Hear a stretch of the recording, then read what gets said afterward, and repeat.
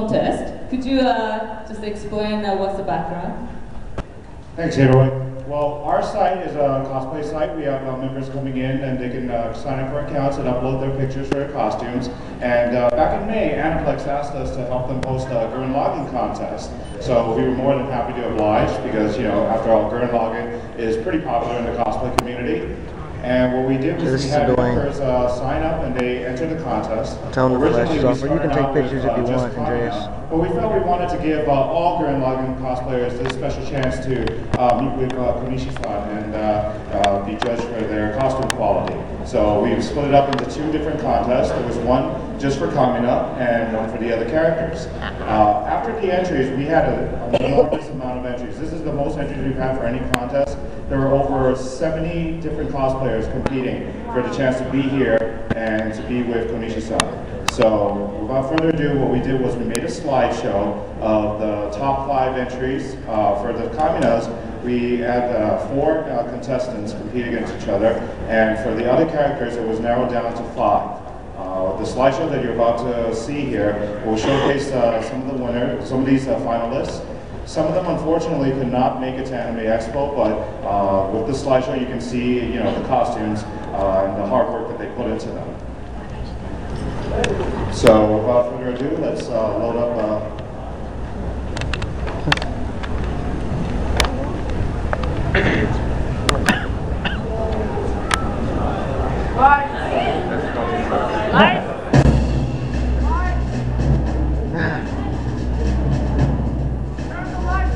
First up, we have most blocked as Yoko.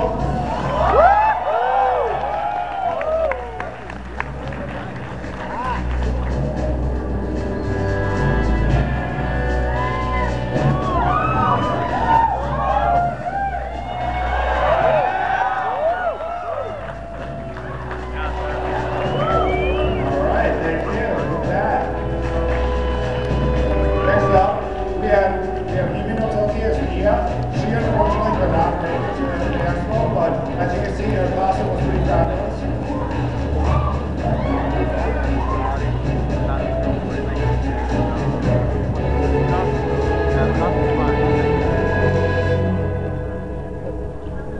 You may not be able to see it on the screen here, but those contacts have the actual gloss on her eyes. Next up, we have Margarita as Simone.